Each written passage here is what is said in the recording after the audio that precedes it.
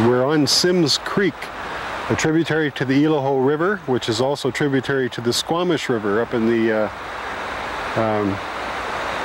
beautiful forests of British Columbia. This is on the doorstep of the proposed Randy Stoltman Wilderness Area. And what we're looking at here is an example of logging and road building activity that's taking place in 1995. It is something a little out of the ordinary in that it doesn't conform to what we had perceived the Forest Practices Code to disallow. Basically, the code has set new parameters and guidelines for logging in and around streams that we know are fish streams, and for protecting riparian reserve zones. And here clearly we have a situation where a road has been built right in the middle of the river. In fact, probably half of this river channel has been filled in by road building material. And on my left upslope we have a Clearcut that goes right down to the river, completely excluding any kind of reserve zone. We know this stream has fish, and it is a very significant stream. At this point it appears to be its stream channel well in excess of 50 meters wide. And under those guidelines and under the Forest Practices Code, it would be afforded a 50-meter reserve zone and a 20-meter management zone for a total protected area of 70 meters. And we don't see anything here. Up ahead, up the road, the river, or the road encroaches on the stream for a second time and is built right in the middle of a stream channel. And further up and around the corner, the road continues immediately adjacent to the stream. The riparian reserve zone is on the order of 10 or 15 meters wide. And there is absolutely no justification for this, given that we know that there's a road of this similar construction higher up on the slope that was going up over this ridge, and probably would have easily made it up over the ridge and afforded this entire downslope area a protected zone for this river. But that's not the case. They've built the road right along the river, and they're continuing to do so. They haven't stopped. In addition, right along the bottom of the slope here, along with the road, we're right along the river's edge, and this is where the biggest and juiciest trees are. So it also gives the company benefit to put a road in this location rather than go up higher where the scrawnier timber is. The yarder was located, well, you can see immediately in front of me here on the rock slope where all the sloughed material in the wood is. That is basically where the yarder was, right smack in the middle of the road, with its ass end hanging out over the riprap boulders here. And that's basically right where the old stream bed was. They were sitting right in the middle of the river at that point.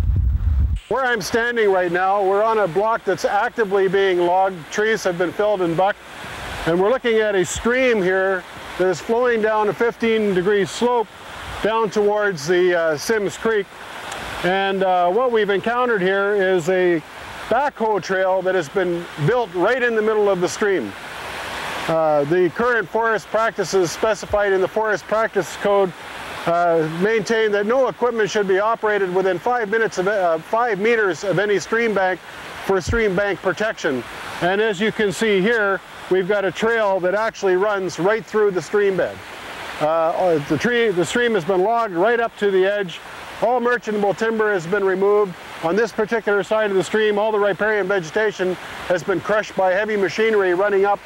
The stream bed has been corduroyed with logs put across for the machinery to walk on.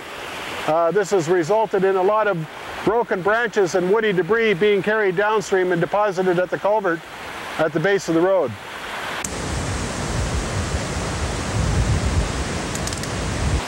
We're standing in the riparian zone of this stream on this cut block.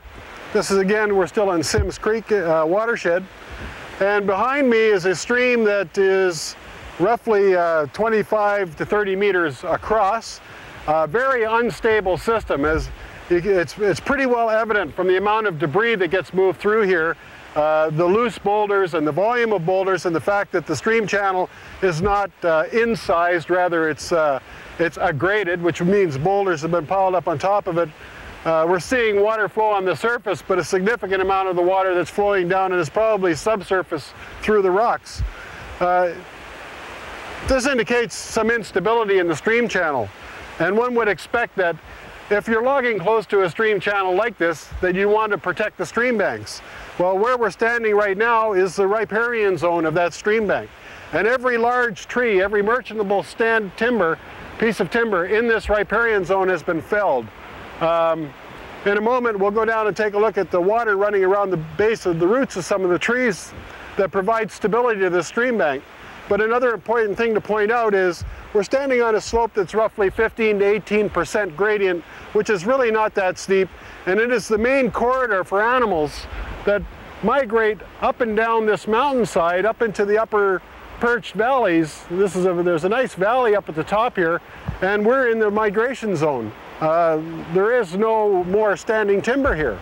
Any animal that wants to come through here is going to have to migrate outside of this zone at this point until these trees are hauled out, and then it won't have any protection at all coming down the stream unless it wants to go down the other side.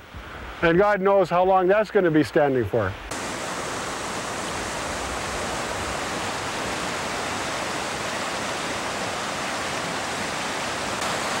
We're standing in this creek again, and as I indicated before, and I don't know if you want to pan over here and take a look at these boulders in the creek, you can see by the amount of rock in the creek and the way it's placed above the stream channel that this stream is very, very highly capable of transporting a lot of this material.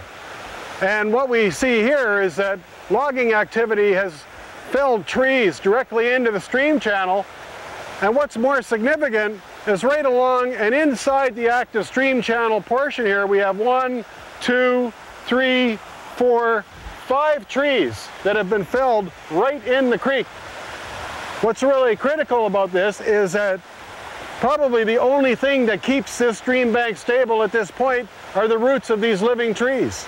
Now that the trees are dead, the roots will die, and the effect that they have in consolidating the stream bank material and maintaining stability will be gone, and this stream bank will eventually erode away, and we'll have a stream similar to the ones that we were looking at earlier, where the entire bottom portion of the stream is blown out. And that's basically the process. You kill the tree, you kill the living root network, you kill the stream bank stability, and that's what's taken place here. This is an example of a very inadequately placed culvert. We have a small tributary creek that enters Shovelnose Creek, and by the positioning of this culvert, which is about a meter above the water surface, it restricts access for adult or juvenile fish to enter into this area. This little creek is probably about 400 or 500 meters long, and this type of habitat is very critical for overwinter survival for species such as coho. Currently, most of the water that is coming down through here seeps underneath the road through the large boulder substrate that they've put in there. An easy way to solve this problem was originally, when they put this in, would have been to just place this culvert about 4 feet lower. This small little tributary, it would have been very, very important to species such as coho and steelhead and cutthroat trout. Dead now? There is a very, very small population of trout that live in here that have been isolated. Potentially steelhead, which normally would go out into the ocean and spend part of their life rearing out there, have now been restricted to this small channel, and they can no longer get in or out. Other than that small population, it is completely inaccessible to other salmon.